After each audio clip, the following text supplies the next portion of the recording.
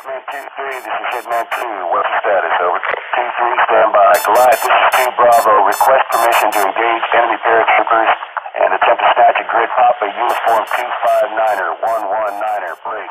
Good afternoon, everybody. This is Ben Powers coming at you from the Commander's Voice. My guest today is Lieutenant General Morrison. He's the Deputy Chief of Staff G6 for the United States Army. We're very excited to have him here today to talk about the future of the Signal Corps and maybe hear a little bit about his experiences coming up as a signal officer. General, thank you for joining us today, sir. Thank you very much. It's an honor to be here. So first question I wanted to ask, sir, and kind of just to jump right into the interview. I noticed you're wearing an advanced rated parachutist badge. You have some airborne experiences in your background. And since we're a chapter of the 82nd Airborne Association, my listeners would be really kind of excited to hear, what were your experiences as an airborne signaler coming up? Where did you serve, when we were on status, things of that nature? I mean, it's interesting. It was actually my second assignment. My first one was as a platoon leader and company commander over in Europe. But I'd always heard about how if you really wanted to do mission, you went to Fort Bragg. And so I was blessed to get an assignment after the captain's career course and go to Bragg, and got to be there for about 4.5 years. So that was my first airborne assignment. And then I went off, and I don't want to sound like a heretic to a bunch of paratroopers out there, but then I did a couple stints in the 1st Cavalry Division. And then the Army, in its infinite wisdom, put me in charge of an airborne brigade down at the Joint Communications Support Element in Tampa. But I will tell you, I thought about this question as you laid it out. And what I remember most about my time at Bragg was the need to integrate with those that we support and be a part of the team and be at the table and bring value added. We all know that, when you serve in the airborne community, it's all about outcomes. And if you're not bringing outcomes, then you're probably not going to get that seat at the table and be a part of the team. And so that's what I remember. And I actually consider my time at Fort Bragg absolutely foundational in just about everything that I did afterwards. And quite frankly, when I was in the 1st Cavalry Division, brought a lot of those lessons into the division as, from the heavy perspective, they looked at how they would support contingency operations. Just a fantastic learning experience. No, thank you for that really detailed answer, sir. And you kind of segued into the second question. So being focused on outcomes, being focused on being able to provide the communicate portion of shoot, move, and communicate. As you've had those developmental experiences, moved through the level of command, got to work special assignments like the Joint Communication Support Element, what changes have you seen in how the Signal Corps supports? I mean, the ethos should remain the same, always accomplish the mission, enable command and control. But have there been any fundamental changes in how support is provided or how Signal Force is organized to support the warfighter? So that's a great question. So I was going to start off with the number one thing that I've seen change is the technology. I'm going to date myself, but when I came in, it was crypto cards that you would set manually and shove them back into, a KIV, and you were off to, it wasn't even called a KIV back in the day. But now, the first switchboard I was ever around was literally a patch panel switchboard. And now look at what we put into our tactical formations. And that's all a testament to the men and women of the Signal Corps to be able to adapt in, I would submit to you, it's a relatively short amount of time, and quite frankly, come up with innovative solutions on their own. And so that's how I've really seen it change over the course of time. What I haven't seen change is that, I always tell people that signalers are probably the most adaptive soldiers in our Army. Their ability to just figure it out, under a lot of pressure. Forget the stressors of just combat. Now you've got the stressors of a maneuver commander who just wants their stuff working right now. And then you wrap that all into the advent of cyberspace operations. That ethos has remained steady. The adaptability of our Signal Corps has remained very, very steady. And I'm just proud to be associated with such a tremendous group that really gets after making the mission happen, and quite frankly, satisfying a commander's requirements before they even know it's a requirement. Roger that, sir. You cyber operations are becoming increasingly important in the operational battle space, and they're sort of part of the signal portfolio. Obviously, with a transition away from overseas contingency operations, being focused on a counterinsurgency fight for the past almost 20 years now, and we're focusing more on near-peer competitors. Reading today's headlines, you certainly see that cyberspace operations are being definitely incorporated more. We have a new cyber corps, things of that nature. But is the Signal Corps fundamentally changing how it's organizing for combat in order to deal with near-peer competitor threats and more cyber operations? And of course, I understand if we get into anything sensitive, there may be things you can't answer. But if you could give a broad, unclassed answer to that question, that would be terrific. Yeah, so I think I can. But I'm going to expand your question a little bit. So right now the Signal Corps is in the midst of its greatest reform since I've been in. Our expeditionary signal battalions are now transitioning to expeditionary signal battalion enhanced. So think of legacy JNN and CPNs and the ability to support like 30 command posts, but now putting smaller, lighter, much more agile, much more scalable kit that allows you to support 48 command posts. And oh, by the way, with a lot less people, on the order of magnitude of around 80 to 90. We're still messing with some of the numbers. So increased capacity, less people. The big idea is, how do you transform for what you were talking about? And how do you transform the regiment to support multi-domain operations? Well, when you take a look at cyberspace operations, there's three components. Everybody knows the offensive side. Then there's the defensive side that is done by the Cyber Protection Brigade and some of our reserve component partners. But the foundation to cyberspace operations is DOD and Ops. Department of Defense Information Network operations. That is what the Signal Regiment does.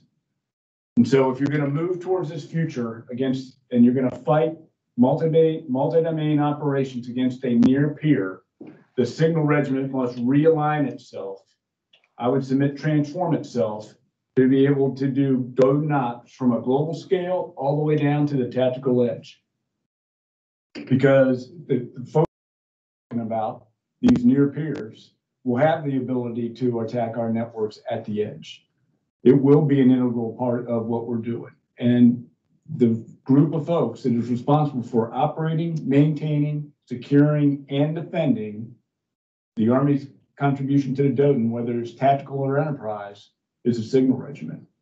And so all those personnel efficiencies, I'm not even going to call them savings, that are coming out of the ESB enhanced, we are aligning against that global DOD and Ops framework so that we can support our Army and the Joint Force in a multi-domain fight. And it is significant what is being shifted over to get after that ability on echelon to operate, maintain, secure, and defend the DOD. I mean, it is on the order of magnitude of 700 plus bodies that are going just to support that framework.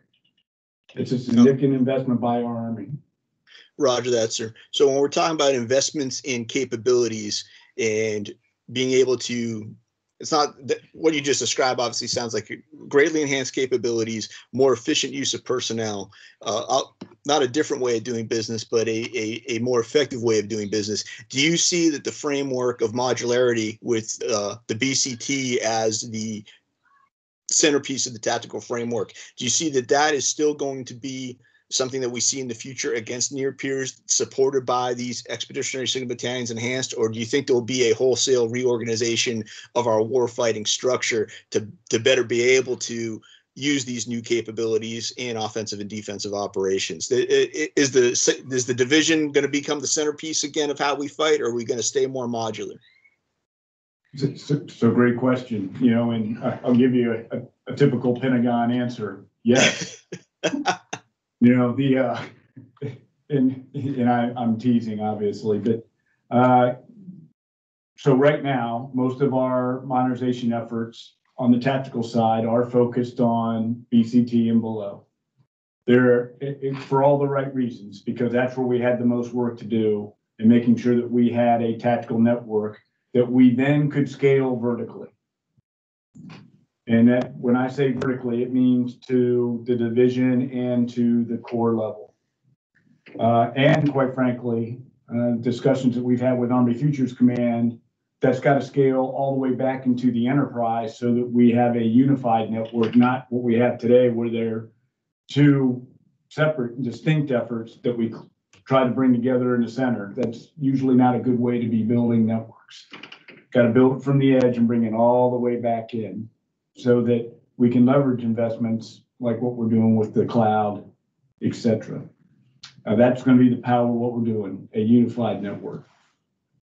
And so I think you're going to see more, I don't think, you're going to start seeing more and more emphasis on division maneuver and corps maneuver to get after your specific question. Now, we, as a part of this DODN transformation, the signal regiment transformation that we were talking about, we are transitioning our theater tactical signal brigades to corps signal brigades with the ability to command and control 3 to 5 expeditionary signal battalions enhanced. That doesn't mean we're doing anything with the G6. We're just aligning that DODNOP framework so that we do have a maneuver element at the corps level that supports the orders that come through the 6 through the 3. Again, it's all about lining and getting roles and responsibilities on echelon straight. I'm not quite sure what it's going to look like at the division level yet. As a part of the rebalance, we're reinforcing and putting cyber, defensive cyber, DODN, and CE maintenance capabilities back into the Division G6. Probably went too low in our numbers of at the division level as we went to modularity. So we're reinforcing that. But we're also putting some of those organic systems back into the BCT formations so that we have it echelon the right way.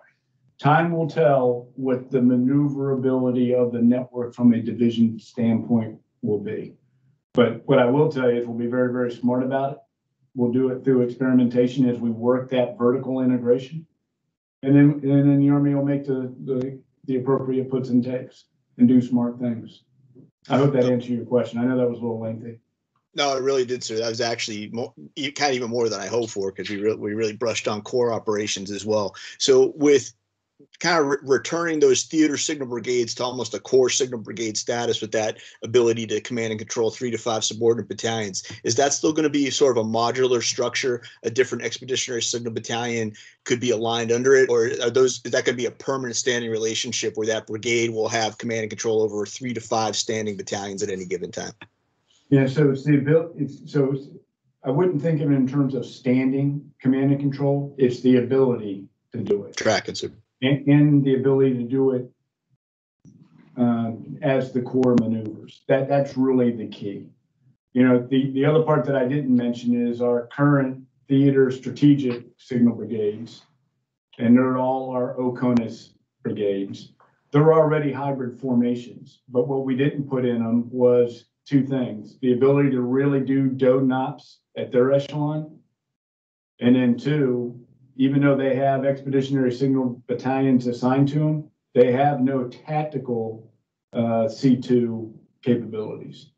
So they're also transitioning as a part of this transformation. They're going from being theater strategic signal brigades to just theater signal brigades. And we're building in that additional DODNOPs capability, as well as the ability to support up to 2 expeditionary signal battalion enhanced. And when you hit that tripwire where you need a 3rd, that's when you would flow in one of the core signal brigades. Tracking, sir. I appreciate that expansion of the answer and clarification. You alluded to working with Army Futures Command in an earlier answer. The Army Futures Command, new 4-star command, coming up on a little over 2 years old. How is the relationship between Headquarters DA and AFC shaping up as they kind of get their feet under them, focus on their cross-functional teams? is that kind of new territory where you're feeling it out, or is it still the standing relationship like you'd have with a TRADOC or a FORSCOM being applied with Army Futures Command as well, since they've got such a large modernization portfolio? Is it a little bit different, or is it kind of staff work as usual? It's new, and I'm just going to use the analogy of, so cyber is roughly 10 years old. I've been involved with it since the start. And we're still adjusting some of the things that we're doing. We are adjusting team compositions, training standards, because we're starting to get sets and reps. Same with Army Futures Command.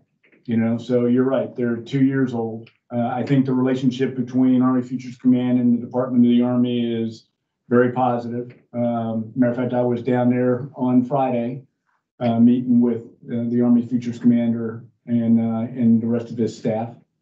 But it's going to continue to evolve, and as we get more sets and reps, there will be adjustments as we work through what business processes need to be. You're already starting to see the pace of change accelerate in a very positive way. And I think that's because you have a 4-star commander who wakes up every morning and that's what they're driving on, is modernizing our Army. And so I see nothing but goodness in where we're at and where we're heading. Roger that, sir. So getting in a little bit more futuristic focus, since we just talked about Army Futures Command, the areas of artificial intelligence, is that starting to be very seriously considered as we talk about using machine learning, talking about using big data, talking about automating more processes? Or are we still very sensitive to things like, observed fires, sensor shooter, human in the loop? How is the Army squaring that circle as science is progressing and artificial intelligence becomes part of our daily lives on the civilian side? Yeah, yes, it's a serious topic of conversation, right? It has to be. It's a rapidly emerging technology and capability. And certainly our adversaries are studying it very, very closely. So therefore, it would be prudent for us to be doing the same. What I will say is the way we're going to cut our teeth on this is really through experimentation on things like Project Convergence, because it's a whole host of things that are changing in this world, and this explosion of information capabilities that's coming out. And it's not just, if we approach it as technology just for technology's sake, we're probably going to miss.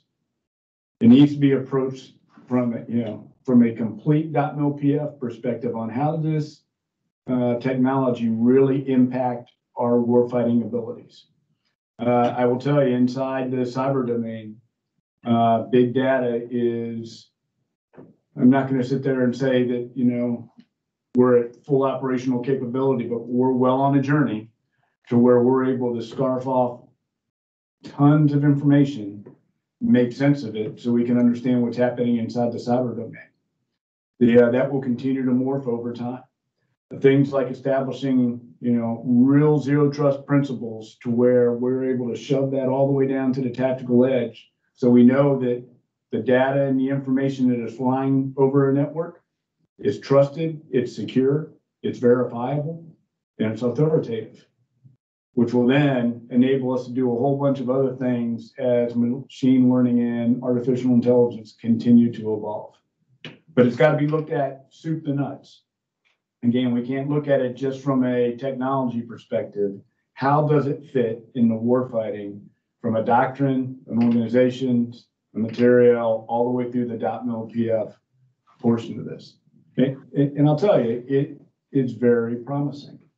And if we align it right, it's going to allow us to do much like we're doing with the Expeditionary Signal Battalion enhanced formations. It's going to allow us to do a heck of a lot more with a heck of a lot less and a heck of a lot faster. And that is going to be the key to winning in a multi-domain fight.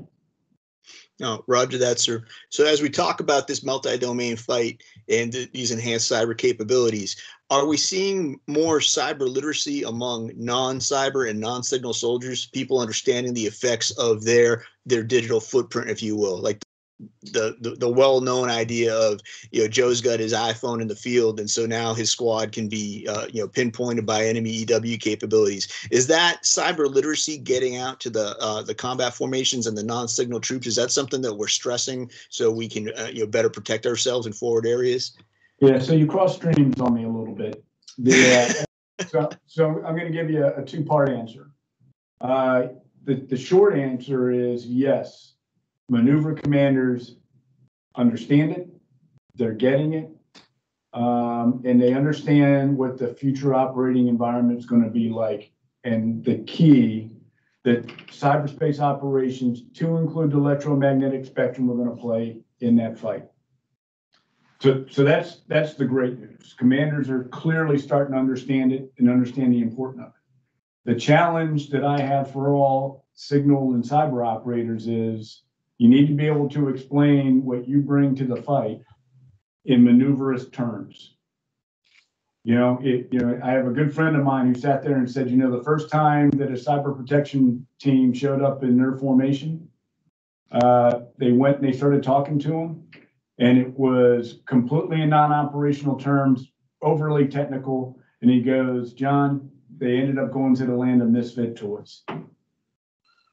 Again, it goes back to what I learned in the airborne community all those years ago. You've got to be at the table. You've got to bring value added. You got to help the maneuver commander get to outcomes.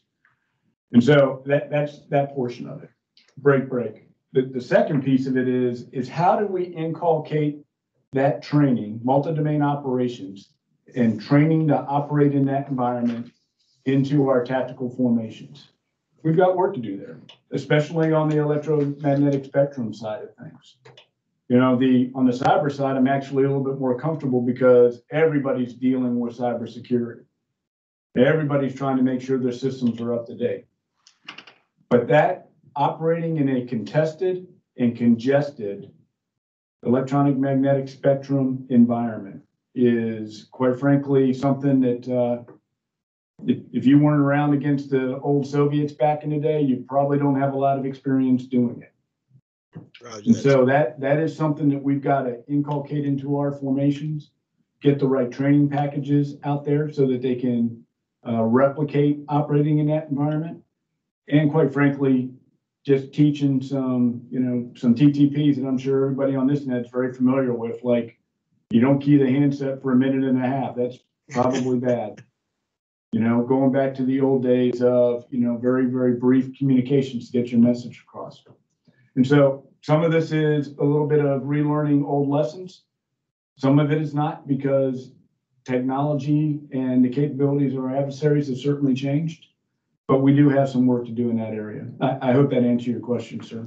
No, it certainly did, General. And thank you very much again for your complete answers and your candor. And that kind of brought us back full circle, because it is all about supporting the maneuver forces and getting the right outcomes in order to be able to fight and win on the modern battlefield.